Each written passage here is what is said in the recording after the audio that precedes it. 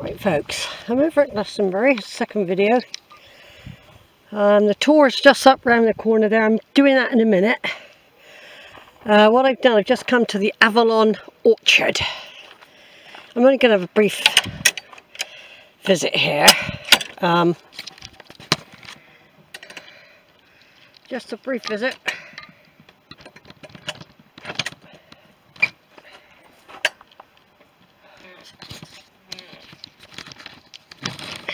Before I climb up the steep bit in the baking heat, and it is hot.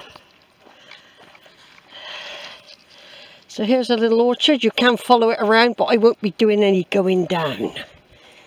I ain't going down because it means you've got to come up. Okay, but you can follow the path round. But I don't want to go down and up in this heat. So I'm going to do a little bit of this.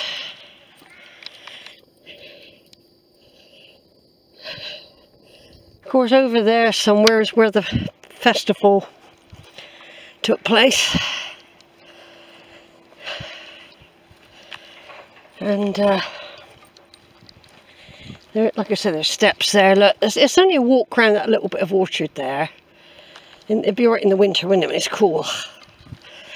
I'm just going to do a little bit in here to cool down a bit. Let me little pasties go down. I had two gorgeous pasties. God, bloody brilliant. They were so good.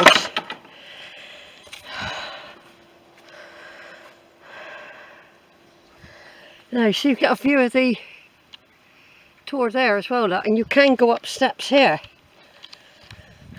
to join up as well. See, you can do steps here, which I might do in a minute. I might go up that way. I'm just having a little bit of a cool break before I go up. So I'm just wandering through here for a little bit. This is the Avalon Orchard. A nice cool area. And this path will be part of the walk that the Druids do around the the TOR. There's a pathway that they follow, and you gradually go up and up. So all the time, see, I've got images of the TOR, look up there. I'll climb up it in a minute, but I'm not doing it yet. Because I shouldn't have it at the pasties first. I knew that, but I was really hungry.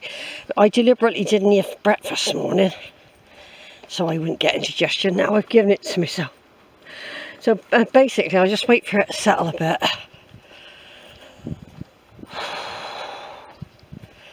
Just stay down here for a minute. It's going to be very, very hot up there. Very, very hot. There's an initial climb that you've got to go up. And then, once you're up the top, it's all downhill. That first bit's the worst bit, where people watch you doing it, because they all know it's horrible. So anyway, I'm not going to go any further here. As you can see, it's winter, but you can follow different paths around along there. I've also had half of iced Chelsea bun. So gorgeous. So I'm going to go up them little steps in a minute, and then I'll climb up. Climb up the top and do some photos from the top. I'm letting the camera have a little cooling session as well here.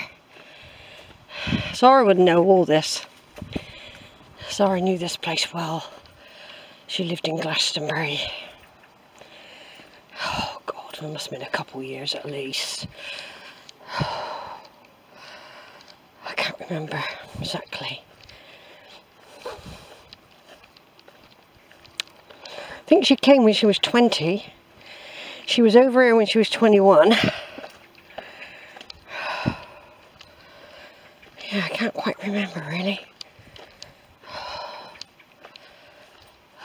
She got brand new in 2001 or 2. Yeah, I was over here in the early 90s. She was a goth. Right, I'm going to stop now. Just going to stop here for a minute and have a breather. I'm just going to video a bit of me going up Glastonbury TOR on a very, very, very hot day. There's even a warning out how hot it's going to be. But Friday and Saturday is supposed to be even hotter.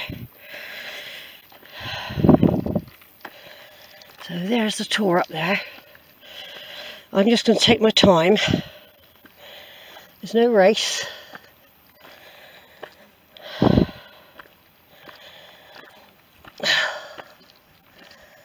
I shall stop and rest a lot on the way up. And admire the gorgeous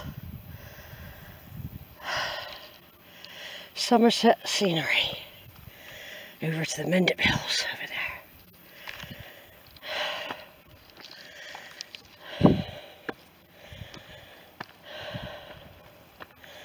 See, people are going straight down, they're actually causing erosion.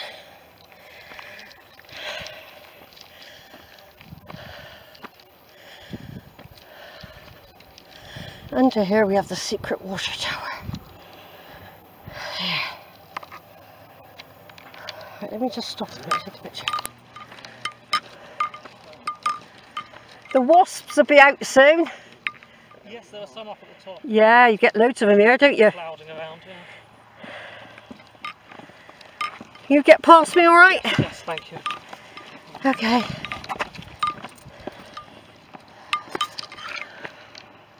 Right, carrying on up. It's not too bad.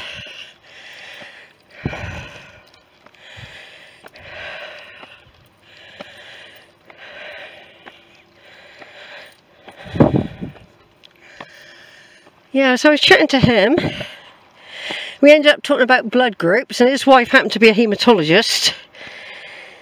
And I told him about me and my 3 daughters. We've all got different blood. Well, no, one's got the same as me. And of course my granddaughter B negative, Corin.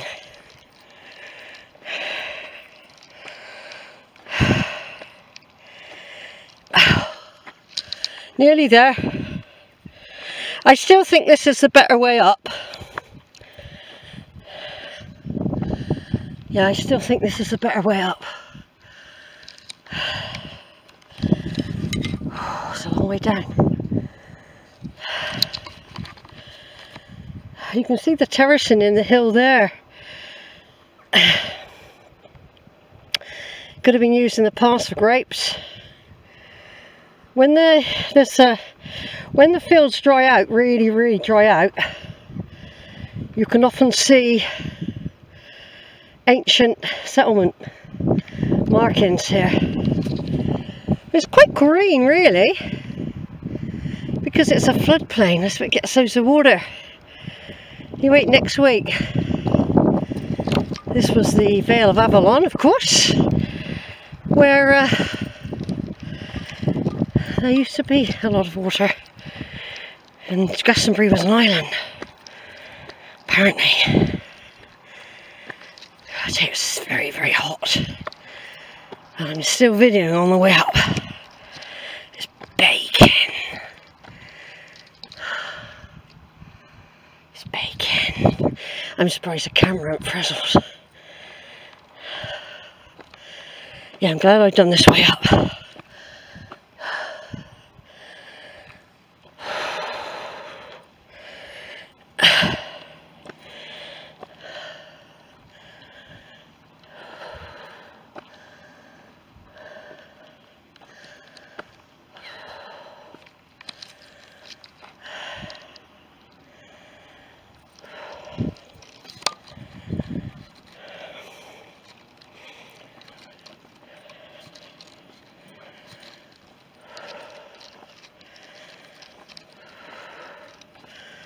This is the place to be when you get up the top. Oh, there we go. Oh.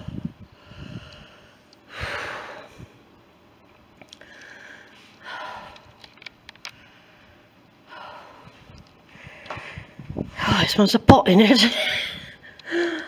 Oh dear. So it's lovely and cool in here. Lovely and cool. Oh, I've been up here so many times that I always read this, even though I've been up here hundreds of times.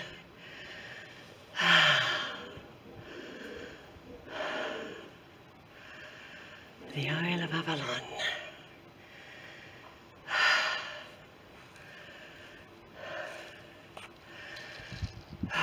The story of St. Patrick in the 13th century. He became a leader of a group of hermits at Glastonbury.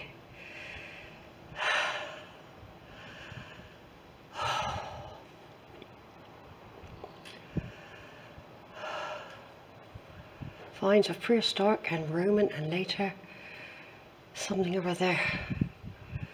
This was always used by man.